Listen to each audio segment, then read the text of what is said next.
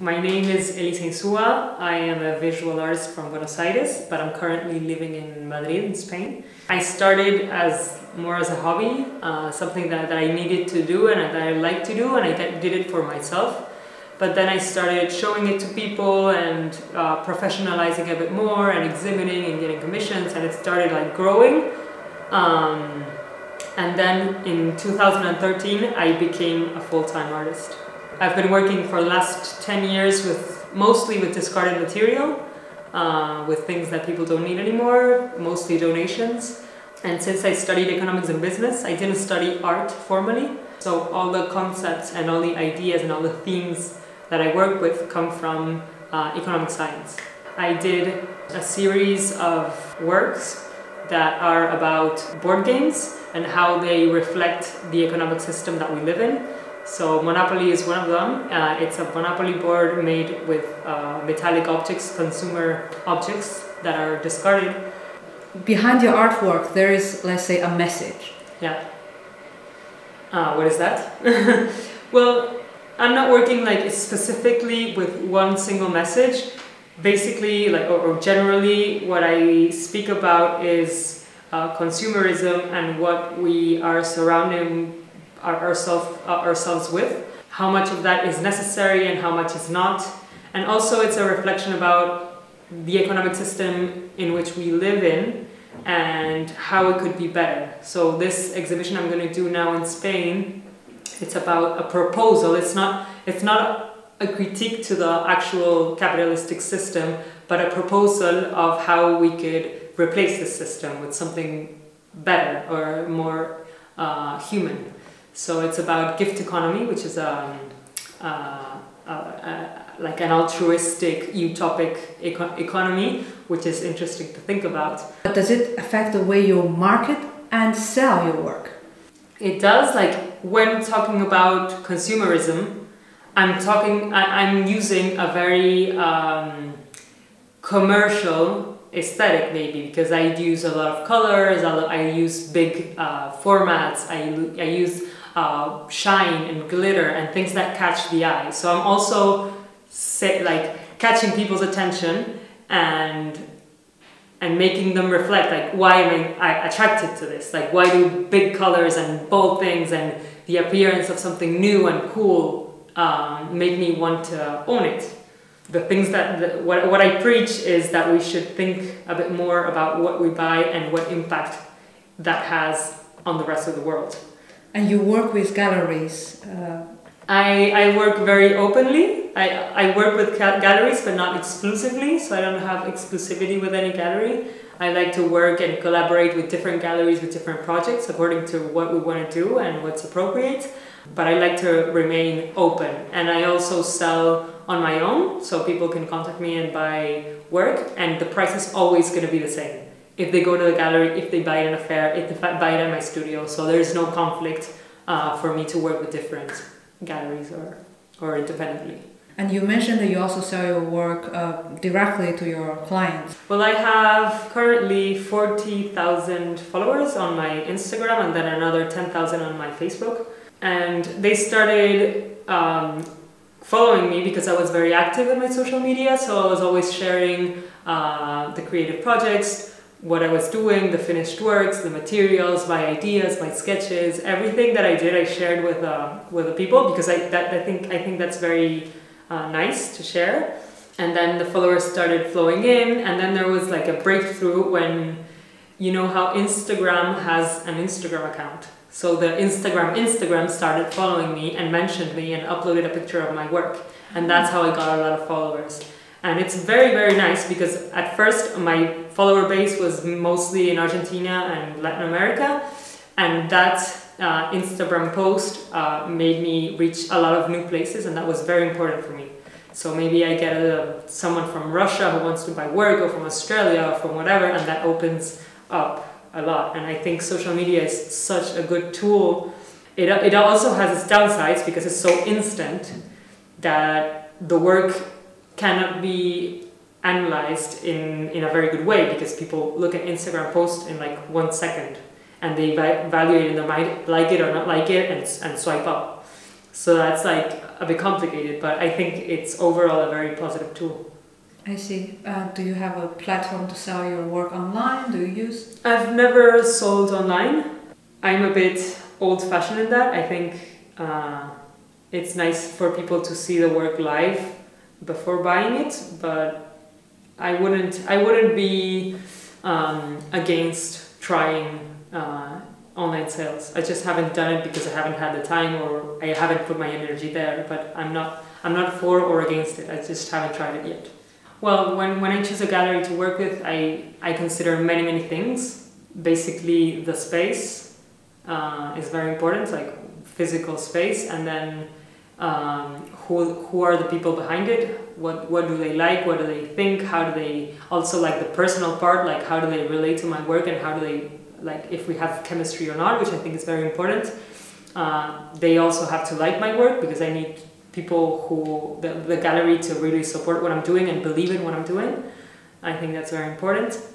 I really like to work with young people also because I think they have a lot of energy, which I think is very good and very needed in the art world, because in the art world, if you're arms crossed like this, waiting for things to happen, nothing's going to happen. You have to like be pushing all the time. It requires a lot of energy, so I think that's very necessary. And you do mention that you are in a way against consumerism, capitalism, the fast fashion and all of that. Yeah. Do you still think that selling merchandising, for example, your work printed on a coquin, on a pillowcase or on a mug, are you for it or against it or never thought about it? Because the fact that it is a way consumerism that you also against. Yeah. I'm not against completely consumer society. I'm against consumerism, not consumption.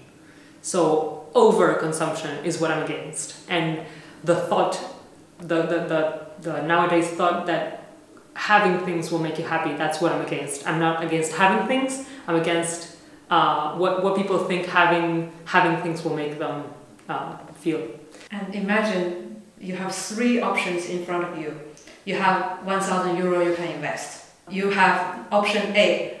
A gallerist in Paris told you that she would like to meet you with your work, and you have to package your work, get in the next plane with a hotel, and you have to pay for your trip. That means it's cost $1,000.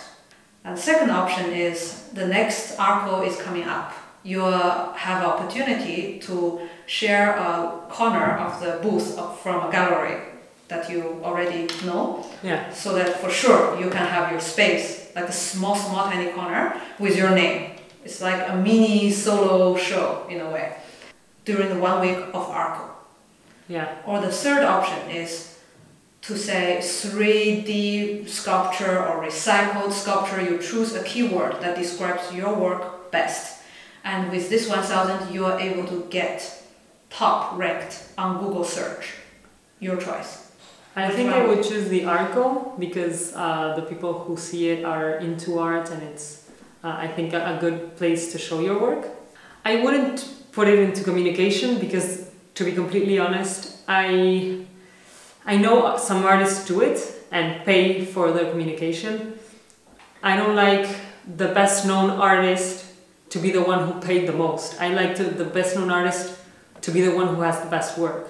When artists pay for their communication, I think they're messing something up. I wouldn't do that because I think it's unfair, to be honest. That's why I got very angry when at first Instagram was a platform in which you couldn't pay. You couldn't pay for sponsor your posts or pay for followers or pay for anything. And I thought that was more fair because the actual followers that people had reflected how well known they were, or how many people liked them, and not how much money they put in that. And between Arco and going to Paris, I think Arco is an actual chance to show your work, whereas Paris we would never know. We would put in some money to see some gallery, and we would never know if we would exhibit with that gallery or not. So I don't think I would choose that option. And you mentioned a good artist should get the attention. How would you define good and quality and good artist, good artwork? How do you define? Well, that's the hardest question, I think, in the whole art world nowadays, is to say what's good art, what's bad art, or what's not anything in the middle, and who decides what it is. Is it the public? Is it the critics? Is it the gallery? Is it the market? I think there's definitely not one choice. There's only what I think is good art and what you think is good art and what the curator is good art, and it's also drenched in people's subjectivity. So it's what I like, what I don't like is very personal. So it's very hard to say what's good and what's not. But I think there's many variables. There's ideas, there's novelty, there's the quality of the building, how thought it was, the composition, the colors, the aesthetic. There's many aspects to evaluate if it's good or if it's bad. And then there's popular, there's unpopular, there's conceptual, there's I don't know, so many things to take into consideration. In fact, when you invest in your communication, it does not necessarily mean you are spending money on SEM, search engine marketing. For example, you need a new website done.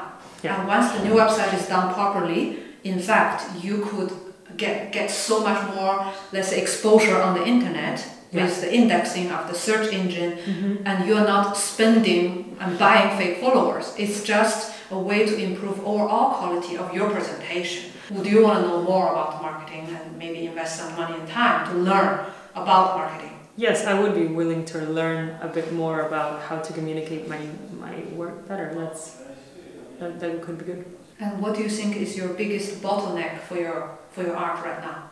Well, I think I have many bottlenecks because I work many hours a day, and I'm very, very focused on my work. Like, it's the only thing, or one of the few things that matter for me. Like, I have all my energy put there, but still, I've been working like this for 10 years now, with this technique of working with materials and choosing them and sticking them and using the right glue or the right. And that takes a lot of time, so I can produce at most 20 pieces a year. Maybe I should have someone to help me at the studio. I thought of that a lot of times, and I've also hired assistants, but I'm not very good at delegating things. Like, I'm very, how do you say this? Like, I'm a control freak, so I need to be in every detail of my work. So it's very hard to open up the production. So now I'm thinking of working differently. I've started doing a series of drawing, I've started painting, I've started trying to open up the game to different types of work. I'm also going to start a series of photography now in September, and then I'm going to start a project with vitro, with like stained glass. So I have a lot of ideas to open up the game a bit and not be like stuck in this technique that I love and that has been really interesting for me for the last 10 years, but maybe it's time to evolve. So that's in the search I'm in right now. Why you wanted, when you were young, why you wanted to choose this career as an artist? I wanted to be an artist because it's the most unpredictable career that you could choose. Like, I studied economics and business, and I knew that if I followed any business career in a multinational or whatever, I knew what the outcome would probably be, where I would be in 50 years or 20 years or whatever.